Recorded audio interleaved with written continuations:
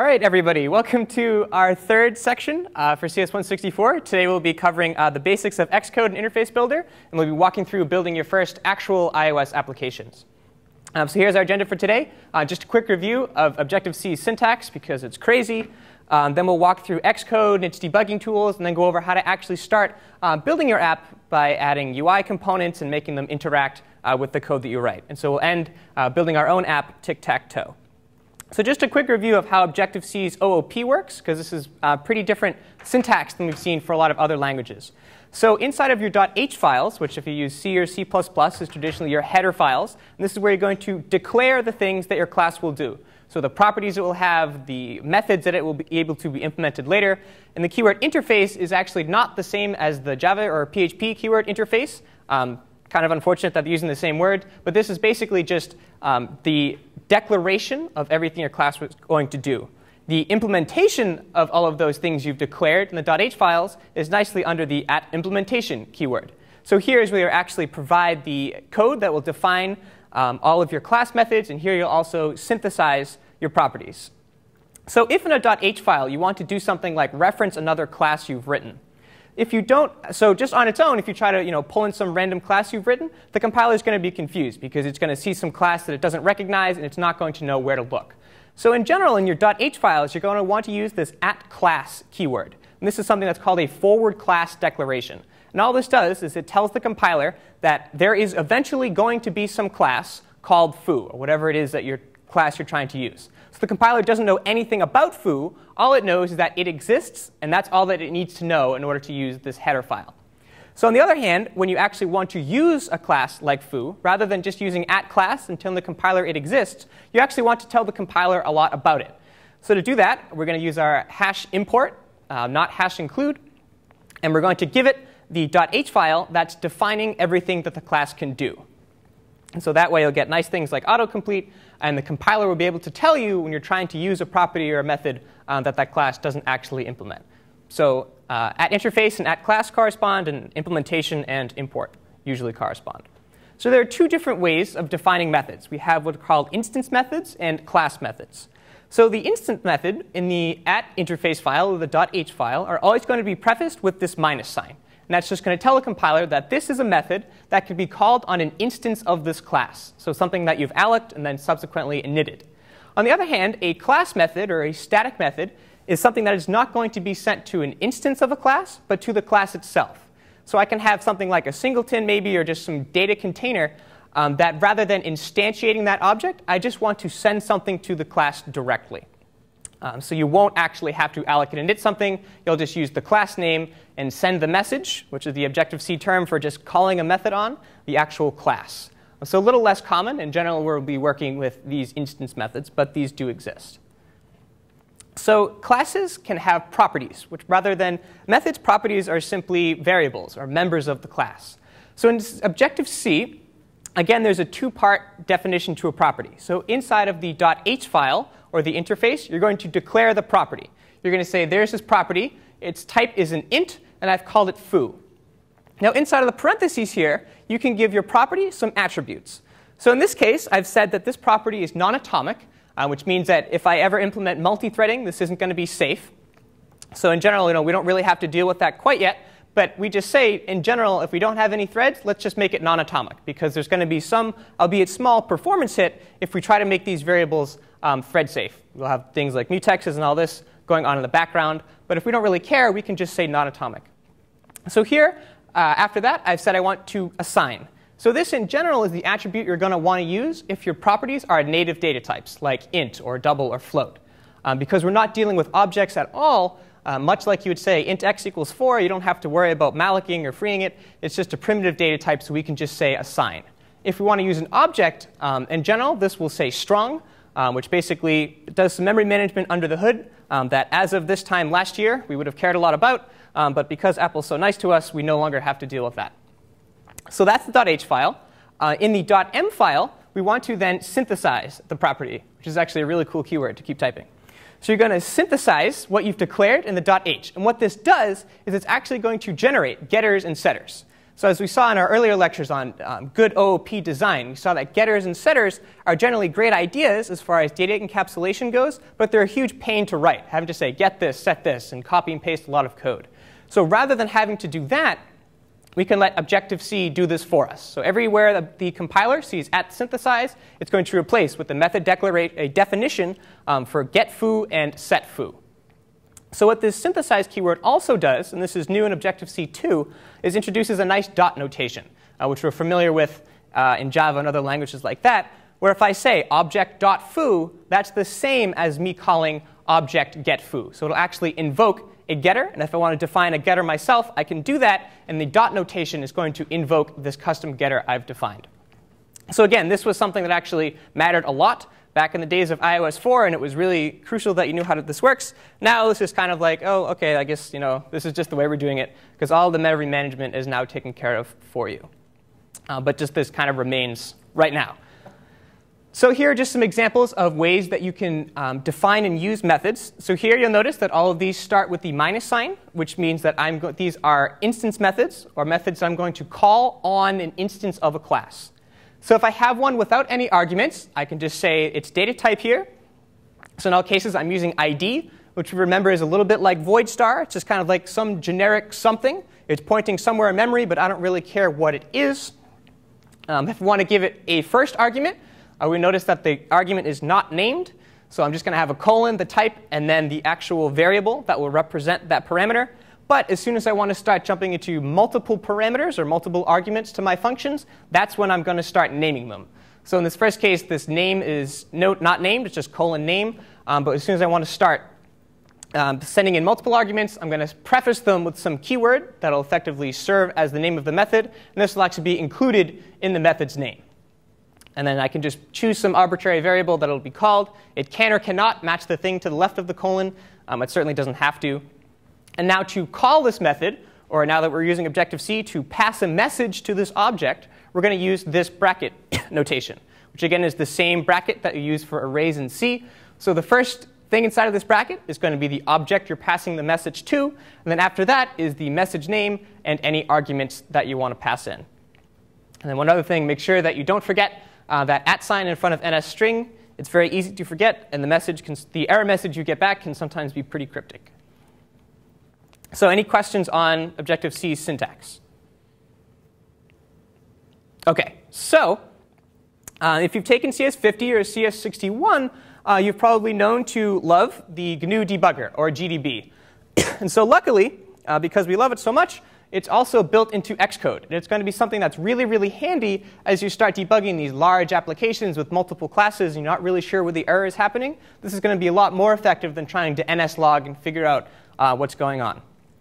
So all of the traditional keywords that you're used to in GDB are also here. So you can do next to jump over to go to the next line. You can step to go into a function. You can continue to the next breakpoint. And you can print out a variable's value. But what's nice about Xcode is that this is actually nicely built into the UI.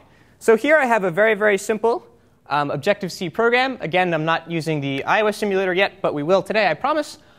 Just doing some simple things like creating a string, going through a loop, and calling a function. So if I want to use the debugger, the first thing I need to do is create a breakpoint. So remember, a breakpoint is just a place where we're going to pause execution.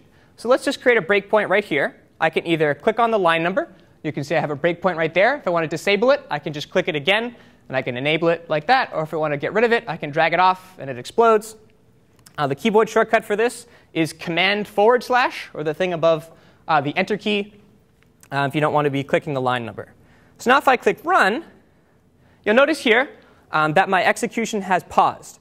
So I can see over here, I'm at my first breakpoint. I'm just in thread 1. And if I had a complicated multi-threading application, this would be a lot more informative. So now let's just come down here. So here's our GDB. And rather than having to type things in, we have these nice buttons. So if I want to step over the next instruction, I can just click this. And you can see now that we've advanced to here. So if I want to find out what the value of this string is, I could come down here and type something like print s. Or I can actually just mouse over it. And I can see here my string's address is at that memory address, and its value is high. So all I did there is mouse over. So again, I can come down here You notice the prompt is LLDB. This is just because I've configured Xcode to be using LLVM, which is just another compiler, just like GCC. So the equivalent of GDB is just LLDB, and it behaves exactly the same. So if I type next down here, it gives me a timestamp. You can see that here I am. Again, I can look at the value of these variables just by hovering over them. So we can go through my for loop. And now down here, I have a function call. So rather than skipping over that function call, if I actually want to jump down here, I can step into the function. You can see now I've jumped down here. And again, I can actually just mouse over the variables inside of the function declaration here. And I can see what values I'm passing in. So any questions there? So definitely something that will become super helpful as you're creating your apps. So now let's actually move on to creating buttons and fun things like that.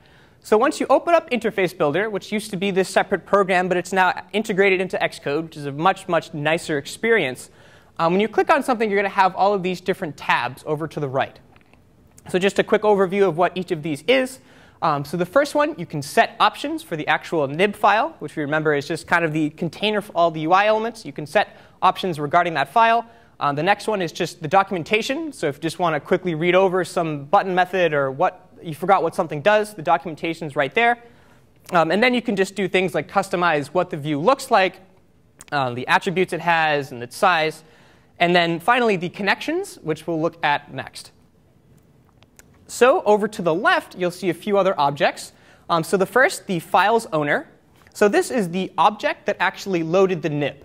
So if you remember, looking at our MVC architecture, our nib files are effectively our views, or what is displayed.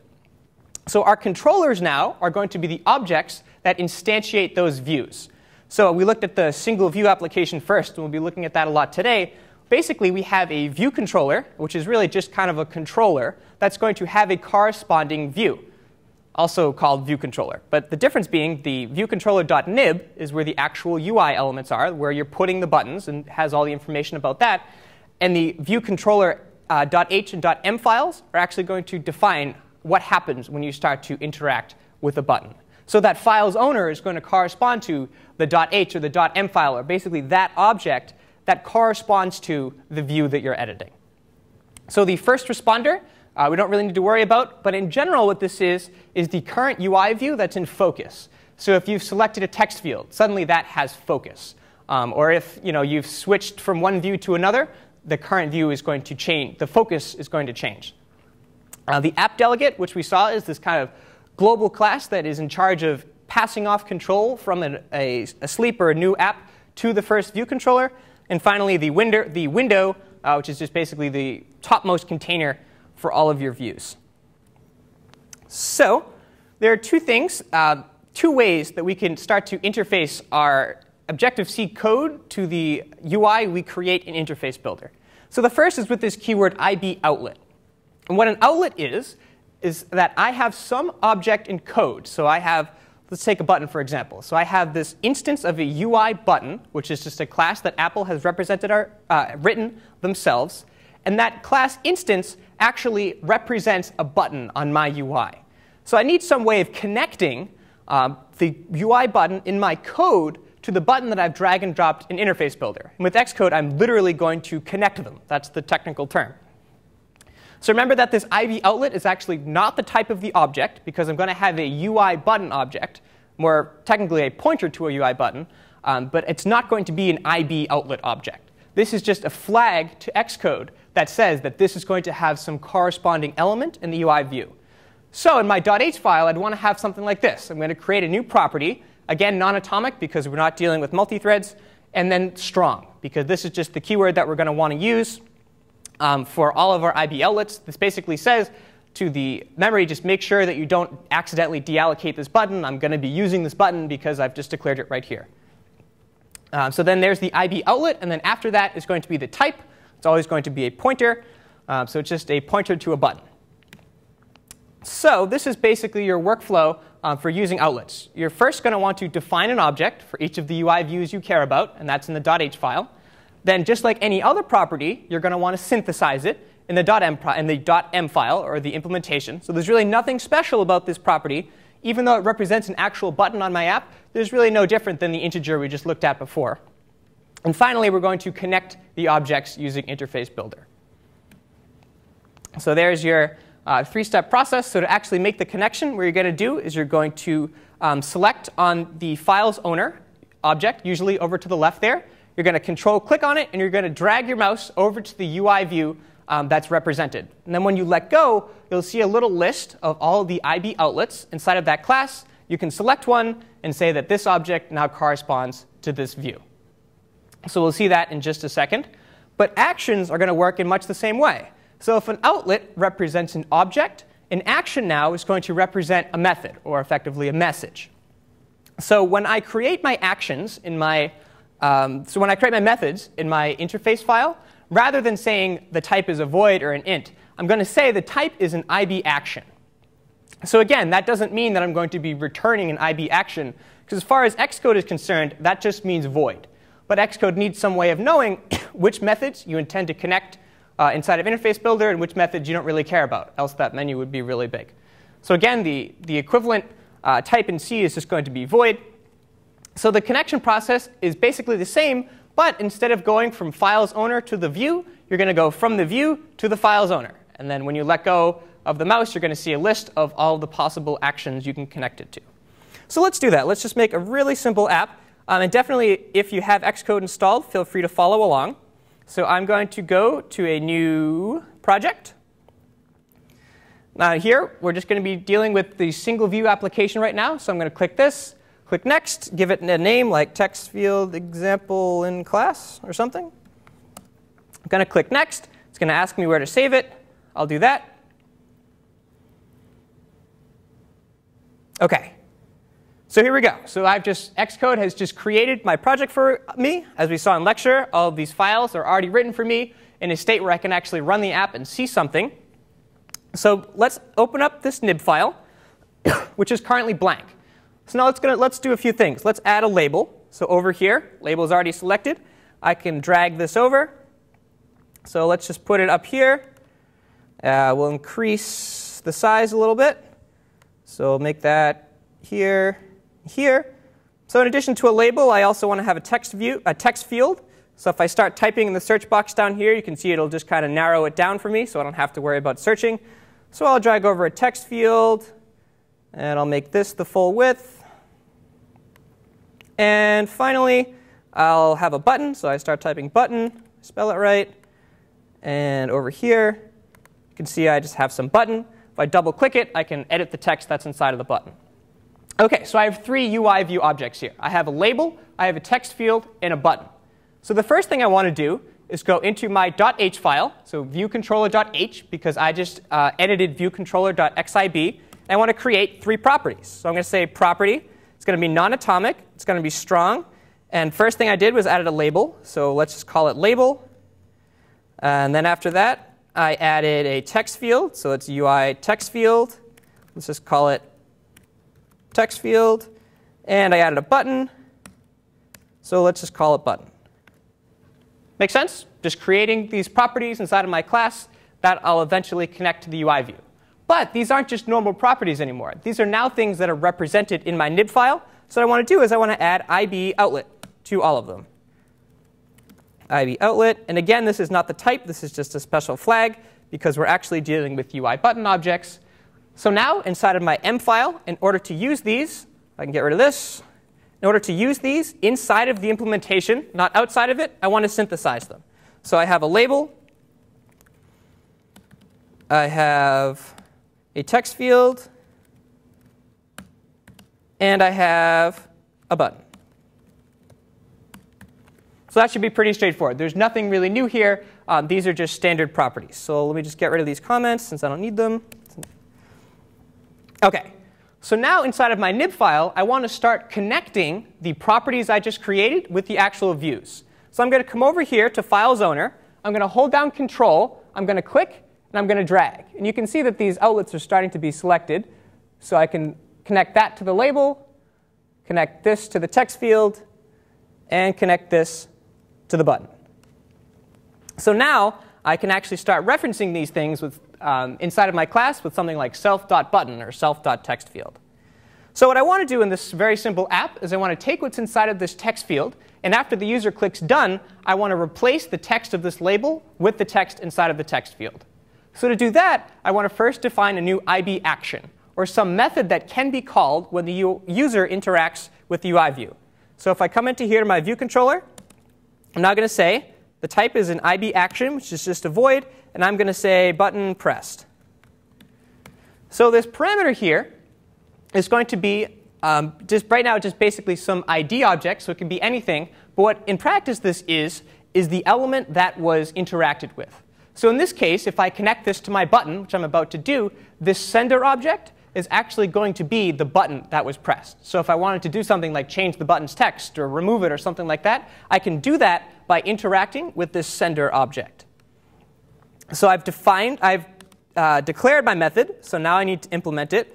So I can just say void, because that's all IB action is, and button pressed. So what do I want to do? I want to take the text that's in my text field, and I want to set the text of the label to be that value. So I could just say something like self.label, and Xcode's autocomplete is really nice. So that's my label object. The text inside of it is going to be .text, and that's going to be equal to self text field text. Really simple, and that's it. So after I do that, let's say I want to do something like clear out the text of the label, or the text field. I can just now set that to be the empty string. So now I've defined my method, I've declared my method, and now I want to connect it. So before, we went from files owner to the button. Now we're going to click on the button, hold down Control, drag over here to the files owner, and we can see that we have the event button pressed. So if we click over here all the way to the right, these are all of my connections. And you'll see that I now have a new connection to the files owner. The event is touching the button, and it's going to fire the method button pressed. So if we run this app and all goes well,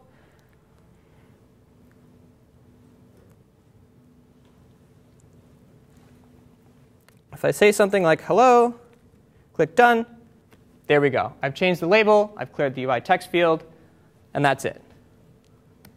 Make sense? OK.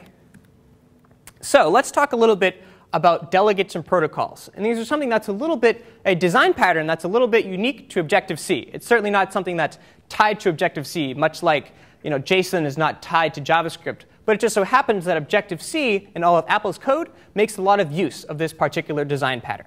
So the delegate design pattern basically says, if I have some object that's going to be interacted with, rather than implementing behaviors myself, like responding to a touch or responding to a swipe, rather than littering some class with all of those behaviors, I'm going to create a separate object called the delegate that's going to define what all of those behaviors do. So now in order to tell the compiler, tell the programmer what behaviors are implemented by this delegate object, we're going to use a protocol. And this protocol is effectively equivalent to a JavaScript or PHP interface. And all it is a list of methods that will be implemented by some class. So a protocol could look something like this. So I've called my protocol some protocol. And inside here, I've just listed all of the methods that are going to be implemented. So just the same syntax that we saw earlier for actually defining them in the .h file. And it's the same thing if I want to have some protocol. So one example, some protocol that Apple's written for you is called this UI text field delegate. So some of the methods that are included in here are text field should return, and these names get progressively and progressively longer. But what this means is, if I implement this protocol, that means that when something happens with my text view, I can respond to various events. So for example, the one we're going to be looking at is when you press the done button. So if you ever used an iPhone, you notice that when you're entering a URL, there's a little button in the bottom right corner that is obviously not a UI view that the programmer added themselves, but it's kind of built into the keyboard. And if you want to interact with that, all you need to do is say, I am implementing the UI text field delegate protocol. And because I'm implementing that protocol, that I may provide a definition of the method that will be called when that happens. So let's take a look at what that would look like. So if we open up a better text field example, because it's so much better, you'll see here that in my nib, I've just removed that button because I no longer need it. I've also added some placeholder text, which is just really simple. If I go over here to the fourth tab, this just has some properties like text alignment, font size, and among them here is the placeholder. So there's actually a surprising amount that's already done for you. But now if we look at our view controller, you'll see here that I've added this to my H file inside of brackets, UI text field delegate. And that means that I am implementing this protocol. So the methods that have been listed there, I'm going to provide definitions for. So it just so happens that all of the methods inside of UI text field delegate are optional. So if you don't define them, then it's no big deal, because as we saw, you can just pass messages to nil, and it's no big deal. But by actually implementing this protocol, that tells Objective-C that we're good to go to try to use this object. So one of the methods that's defined in the UI text field delegate is this method called text field should return. So you notice here that I don't need to do anything fancy in my .m file. So I can just provide a definition for this method. What I want to do is, again, just set the text of this label to be the same as the text that's inside of the text field. And then I'm also calling this method here, this resign first responder. So we saw before that the first responder is going to be the UI view that is currently in focus. So if I no longer want to have a view in focus, all I need to do is call this resign first responder method. So what that means in terms of actual UX is that the keyboard is just going to disappear, because I've effectively removed the focus from the text field. So by returning yes, I just say that, OK, it's OK to press that button. And I've also done one more thing. So if we come over to here and look at the connections, you'll see now that this outlet now exists. So this delegate, like we said, is going to be the object in which all of these behaviors are defined. So I can't simply define these behaviors inside of my UI text field, because then me as the programmer can't do anything with it. So what Apple's done is said, OK, well, if you want to respond to some system events, then give me a delegate object. So what am I using for the delegate object? Well, I'm just using view controller, because that's what I said is implementing the protocol. So now I've connected the delegate for this object to be my view controller class, which means that it is the view controller class that will be passed all of those messages, including that should return. So if we look over here, something that took me a while to figure out, if you actually want to change the text of that bottom right button, you can just change this thing over here, return key. You can change this to something like emergency call, in case you're ever implementing a 911 app. And we can run this.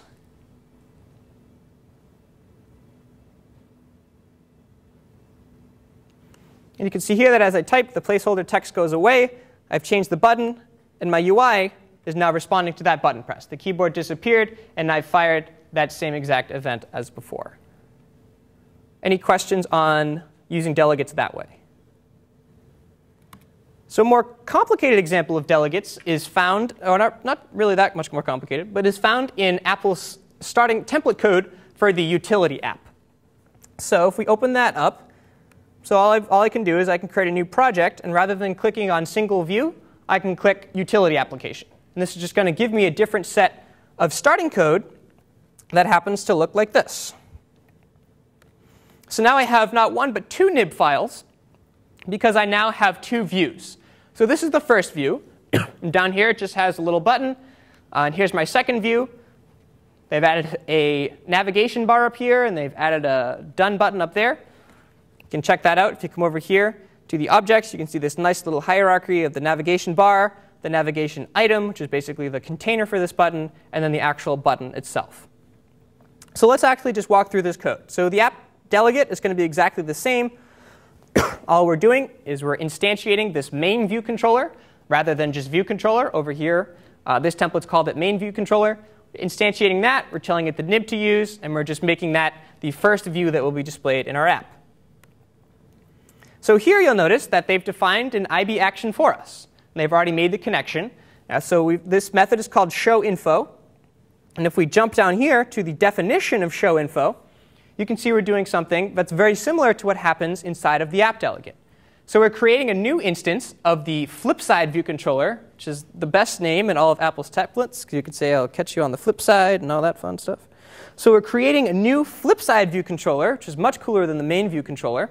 Again, the instantiation looks exactly the same. We're telling it the nib to use. We don't want to pass it any additional information. And now we're saying, all right, the delegate for this new controller is going to be me, the main view controller. So we'll look at that delegate in a bit. But now we're just saying, I want you now to appear. I want to switch from my main view controller to this second view controller that I've just instantiated. So there's nothing particularly fancy over in the flip side except for this new protocol. So this is a custom protocol that you could have very well written yourself. There's no system code here or anything. And they've called it the flip side view controller delegate. That's just kind of the naming convention. End it in delegate, begin it with whatever object it's being used by. And it's just going to define one method. This flip side view controller did finish. So if we jump back to our main view controller, you can see that that's exactly what we're now implementing. So by providing some definition of the protocol, another class can then implement it. So you'll notice here that main view controller is actually importing the header file for the flip side view controller. And the reason for that being, we need to know what this protocol is. So before we can try to implement it, we need to let the compiler know that this thing exists, or else it's not going to know what protocol we're trying to implement. So we just have another IB action here that's fired when the done button is pressed. Now you'll notice that what we're doing here is we're not actually responding to the event ourselves. So when you press this done button, what's effectively going to happen is you're going to jump back to the main view controller. But you can see here that that's not what this code is doing. What we're doing is we're calling this method that we defined in the protocol. So because this main view controller has implemented the protocol, and we've said the main view controller will serve as the delegate for this class, by calling this method on the object, we're effectively allowing the main view controller, to respond to a button press in our flip side view controller. So to actually look at the implementation of this method, or what's going to be fired when the user presses the done button, we have to jump over here to the main view controller. And you can see, here we go. Here's our definition for the method in the protocol. And all we're doing is dismiss view controller animated, modal view controller animated. And this still is among the shorter Objective-C method names, which will effectively just get rid of that second view that we presented. So let's just fire up this app so you can get a sense of what's going on. So it's really boring. Now remember, the IB action is attached to this button. So when I click this button, I'm going to create a new flip side view controller and then change to it. Wow, that's so cool. So then it flips over, and now we're effectively on the second view controller. And again, I click this done button. Wow, that's so cool. Apple did that for you. So now if I want to change the aesthetics of this a little bit, I can actually come down here to this modal transition style. Let's say I don't really like that horizontal flip. I want to try something else. So without doing anything, if I just type in UI modal, you can see that I actually have all of this nice list of all the possible transition styles. So let's just pick one, like partial curl, hit enter. And I click run.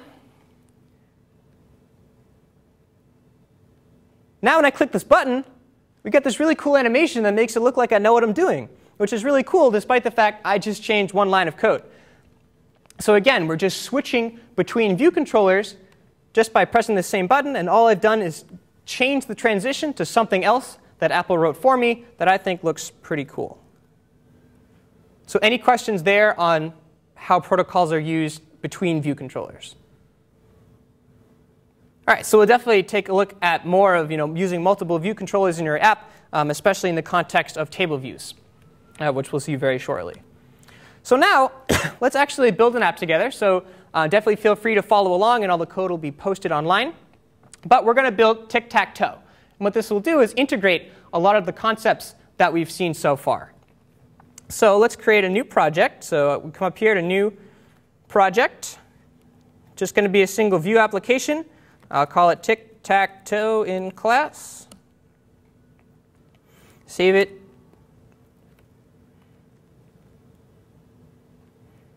OK. I feel like this always takes longer when the projector's plugged in. So here's our view controller. Same thing that we've seen so far. We're going to open up the nib. Nothing new here. So the first thing I want to do is get rid of this gray, because I think that's really sad. If we come over here to background, we can just change the color of the background. Now it's white. So let's do something like give our game a title. Tic-tac-toe. Sounds like a good idea. So again, if you want to center text, the best way to do it usually is to take the label, make it fill the size of the parent, which you can do by dragging and dropping. Or if you come over here to the position inspector, you can just say fill container horizontally, so rather than having to do that yourself. So you can do things like center the text. We can bump up the font size. You can go to your heart's content. You can make it bold. Wow, we're impressive. And that's it. So for our board, let's create just some grid of UI buttons. So over here, much like we did in class, we can just drag over this button. I want this to be exactly 75 by 75 pixels. So rather than trying to drag it and drop it, I'm going to come over here to the size inspector, say the width and the height are 75 by 75. And there we go. So let's make the font a little bit bigger than normally. So let's go from bold 15 to 35 or so. So there's my 35. And so now we're going to take advantage now of tags again. So remember that a tag is basically just an integer. In Android, you can actually use a whole object, but often an integer is enough to suffice. We're going to use tags to start identifying the views that have been pressed. So because I have this tic-tac-toe grid, I need a unique way of identifying each of the buttons that was pressed. So I'm just going to create tags 1 through 9. So this first one is going to have a tag of 1. Or actually, let's make it a tag of 2 since it's in the center.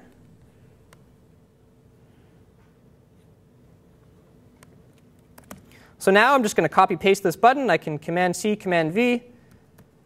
So I have another button here, and I'll have another one over here.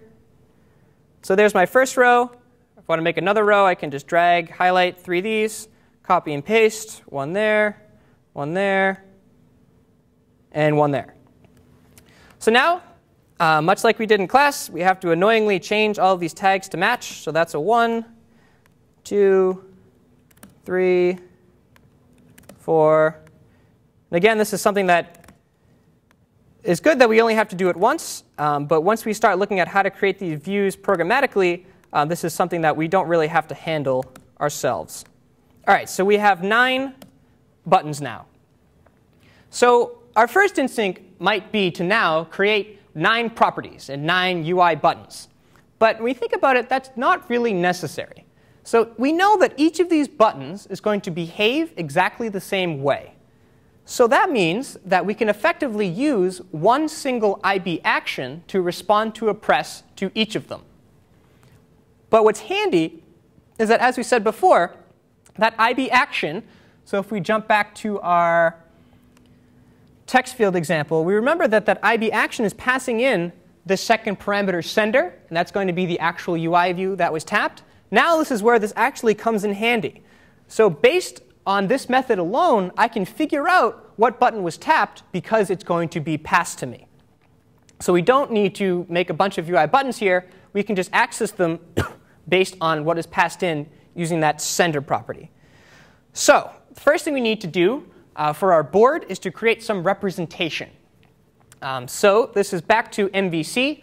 The board is our model. This .m file is our so the board is our view. This .m file, this class, is going to be our controller. Our model is going to be a container for the data. So let's just, because we have that grid and we've assigned each of those unique number 1 through 9, that kind of naturally lends itself to simply a single one-dimensional array. So let's just create that. So let's say property non-atomic strong. So we saw in class the NS mutable array. So let's just use that. And so let's call that our board. So we also want to keep track of whose turn it is. So that's just going to be basically an on or an off switch. So let's just make that a bool. So property, because this is now a native data type, you want to say assign instead of strong. Bool in all capital letters because it's fun to yell. And we'll call that turn. So now, immediately, we need to think of a couple actions. So the first might be what happens when the user actually taps on a button. Well, let's call that one play. So this is the action that whenever a button is pressed, I want this to be fired. So because this is an action, we can now connect each of these buttons to the play method.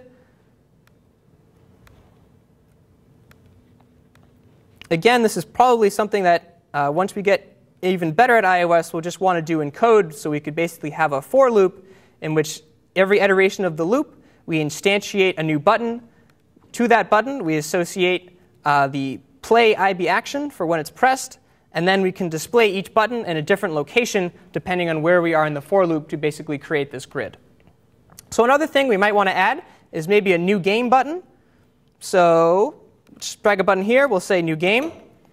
So again, we might want something to happen when we press that. So let's create another action. Just call it game, for example. And we're now going to connect, again, the button to the action simply by control clicking and dragging and selecting game. OK, so now I've declared my properties. I've connected them in IB. I still don't need this. So I need to synthesize them. They're just like any other property. So I had one called board. So let's synthesize that. I had one called turn. Let's synthesize that. All right. So this viewDidLoad method is what's going to be fired once the view has begun loading. So what do I want to do here? I kind of want to initialize all these properties that I created. So let's just start off the turn as let's just start it off being yes, which just represents one player. 0 will represent the other player. And now something that I always forget to do is initialize all of the arrays that you've declared. So if I do not say something like ns mutable array alloc init, and I start to try to work with this array, it's not going to work. And what's really annoying is that it's not going to throw any kind of error message or warning because it's perfectly OK to pass messages to nil. So if all of a sudden in your code you're trying to work with an ns mutable array and you're calling add object, and nothing seems to be happening, if you're like me, you probably just forgot to alloc and init it. So that's a super easy mistake to make. So now what I want to do, let's just start off our game. So we declared some method called game, and that's going to represent a new game. We don't really need to pass it any arguments, so let's just send it nil. And this is going to now initialize our game board. So let's do that. So down here, just an IB action, so we could just use the void type. So nicely autocompletes for us. So we need to do a couple things when we restart our game. We first need to wipe out our model and get that to be all set. So that's going to be affecting that board array. After we update the model, we want to update the view. So we want to make sure that each of the buttons basically isn't displaying an X or an O. And then we just want to remember to reset the turn. So it's always X always goes first, since I'm always X. So we'll just say that that's going to be set to the X switch, or yes. So now we want to clear out all of the objects inside of my ns mutable array. So I'm going to say self.board. And right now, you're like, I don't really remember what that method is. This is where Xcode's autocomplete is amazing. If you just type any letter and then delete it, you can see a list of everything that you can actually send to this object. So if I start typing remove, because I think it starts with remove, you can see that remove all objects is there for me, and will do just that. It will remove everything inside of that array. So now I want to actually update each of those buttons. So you remember that in this case, we certainly could have, but we did not create a button for each of those, did not create a button property for each of those buttons on our view. But what we can do is use those unique tags that we assigned to access each of the buttons. So there are 9 buttons, so we're going to need a for loop from 0 to 9. So we numbered them 1 to 9. So I goes from 1 to 9. Always happens. All right. So now we want to somehow get a button. So let's just start off by declaring a new button object. Let me zoom in a little bit. So again, it's always a pointer. So we're just going to call this one of our cells. What we can do here is say self.view. So remember that this was just the top-level UI view that was already created for us. And this earlier is what I changed the color of from gray to white. So this is just already built into my view controller. So I'm going to say view, and I can get this. So this is much like JavaScript's document.getElementById. So given some numerical tag that is a child of this view, I want to get the view with that tag. So by saying something like this, what I can actually do is iterate through all of my buttons based on their tag. Now you notice here I have a little yellow line. So let's mouse over this or click it. So incompatible pointer types, initializing UI button, whatever, with type, whatever. So why is that happening? So this view with tag, the return type is going to be a pointer to a UI view. So there's no such thing as like button with tag or text field with tag, just because that would be kind of dumb.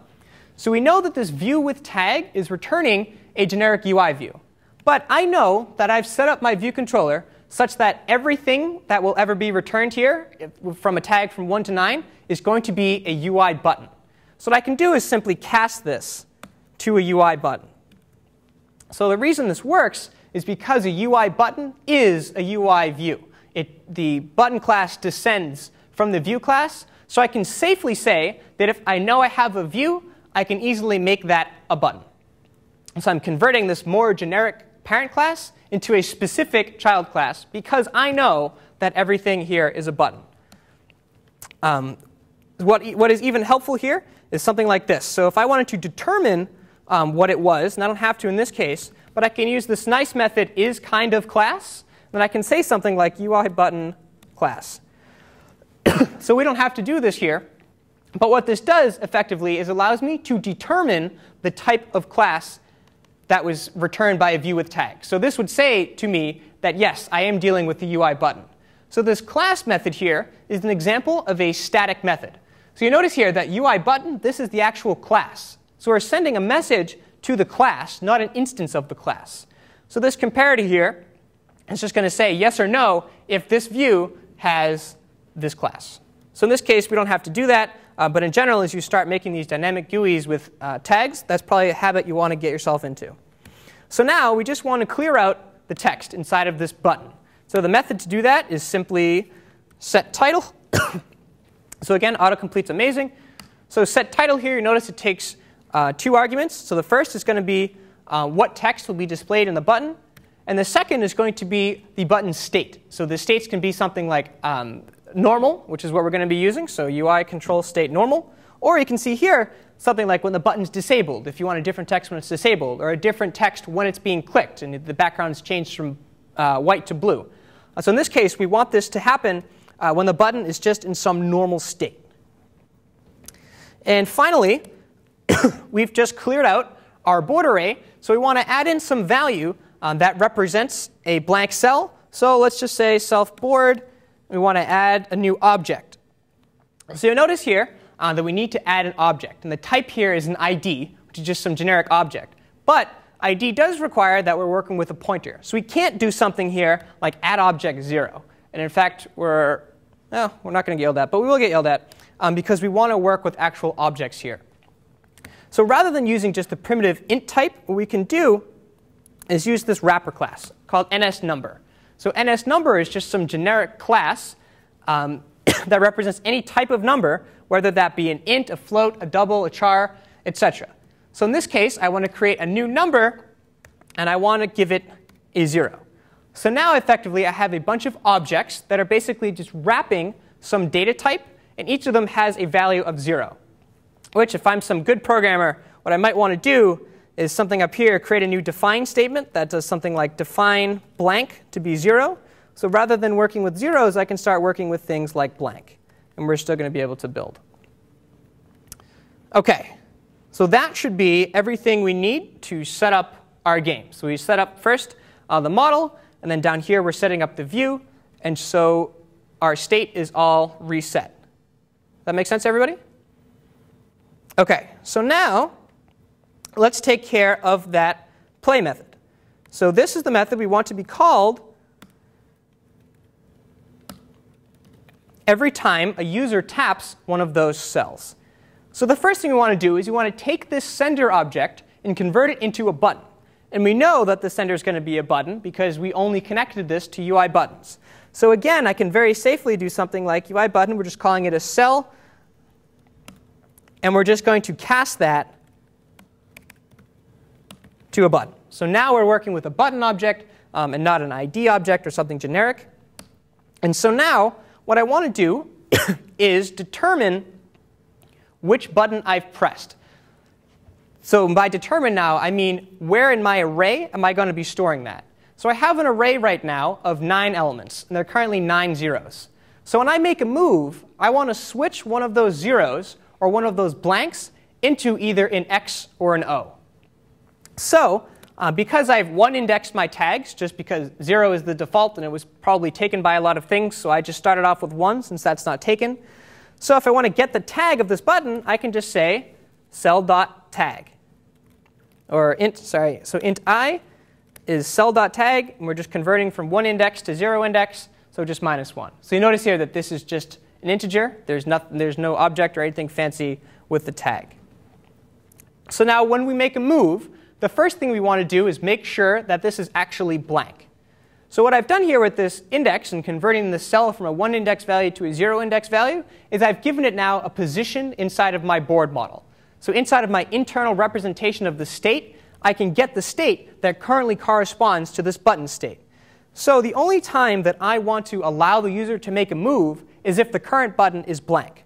So if the board, and now I want to get I want to index into this array. So the method to do that, we saw, is just object at index. The index here is just I, because I've calculated that. The first button has a tag of 1 and an index of 0 inside of this array. So I want to now convert this NS number object, which again is just some wrapper for a primitive data type. I want to convert that to an int.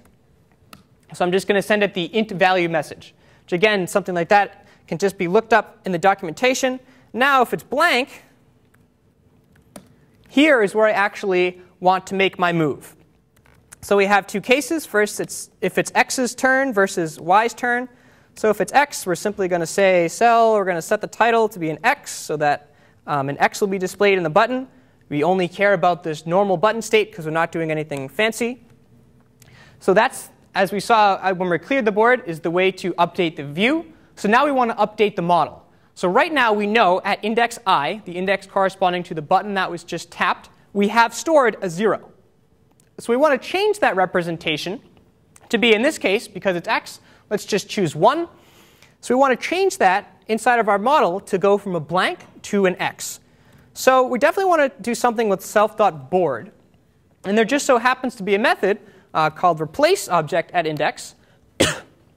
It's going to take first an index. So again, we're just going to use I because that's the index we're working with.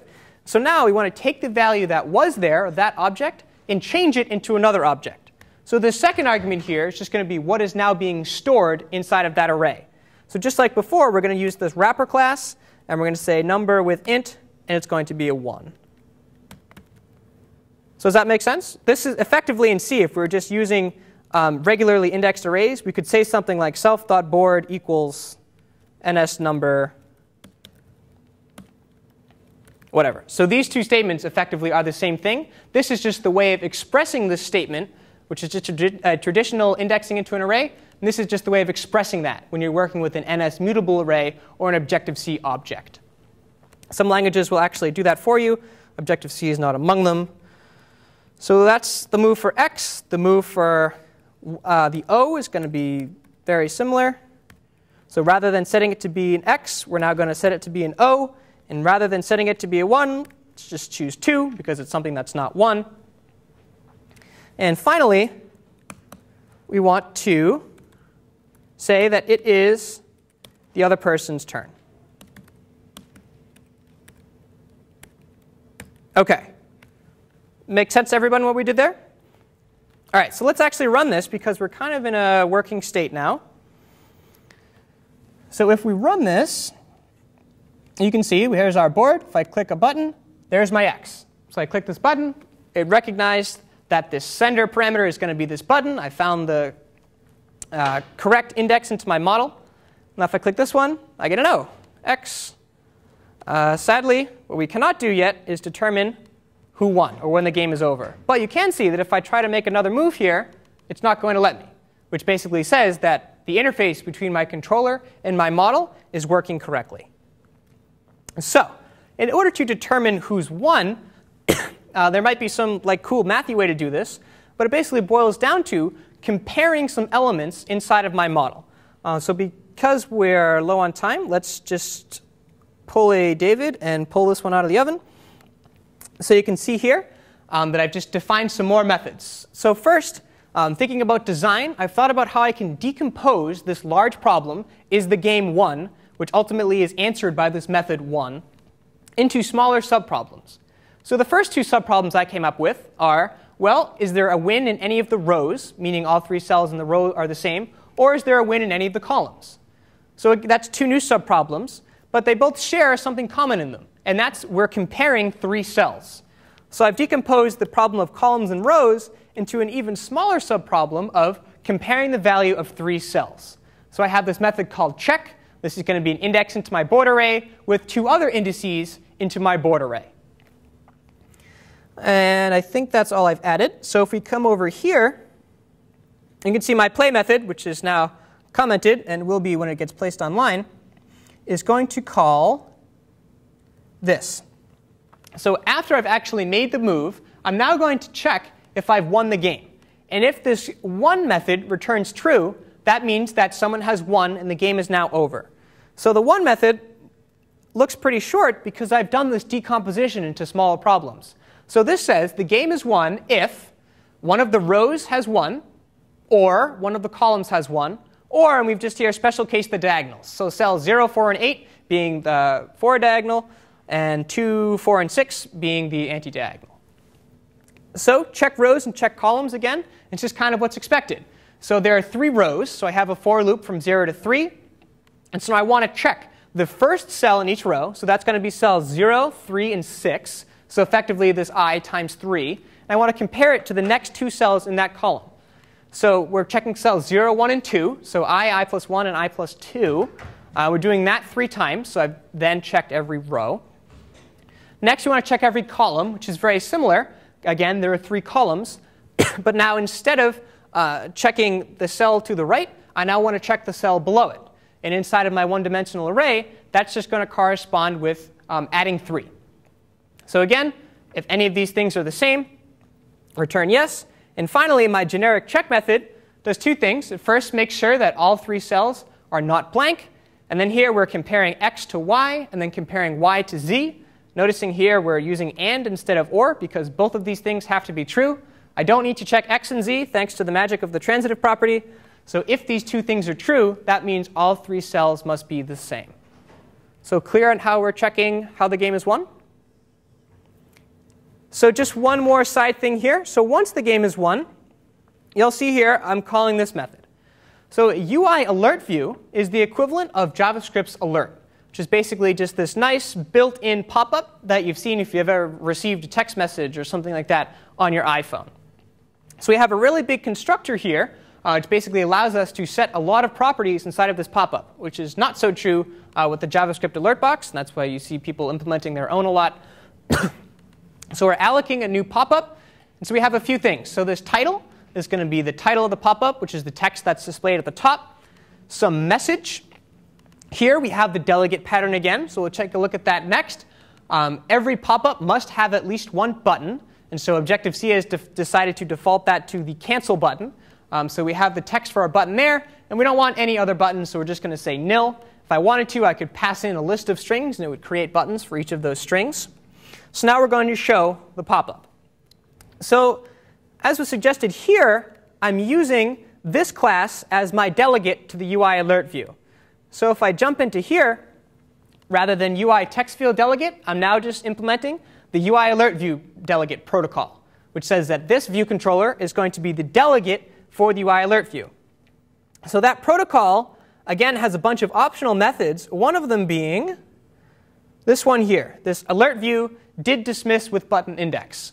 So this argument here basically tells me which button was pressed. In this case, I really don't care since there's only one button. So what do I want to do in this case? I want to start a new game. So once the game has been won, I'll display a little thank you and restart the game. So here in this version, I've now connected this new game button with that game method I created. So if I come over here to connections, you can see that I'm now calling this method called game, again made possible because I've set this IB action flag up here on game. But just because this is an IB action, that doesn't mean that this can only be called by some UI element, or called basically by iOS for me. I'm still free to use this method throughout my code because this IB action is just a void. So you'll see here, as we did before, inside of my view did load to start a new game, I'm just using this same IB action that's being used by when I press the new game button. So I'm using that here. And then again here, when I dismiss that pop-up, I want iOS to start a new game for me. So if we just run this app, again, the code will be posted online. And this version is much more nicely commented than the one we threw together in class today. So if I go X, X, X, O, X, you can see I have a congratulatory button. you can press the I'm the best button because you are, and then it starts a new game for me. So similarly, if I start playing and it turns out that nobody won, or I can't even do that, I'm too good at tic-tac-toe.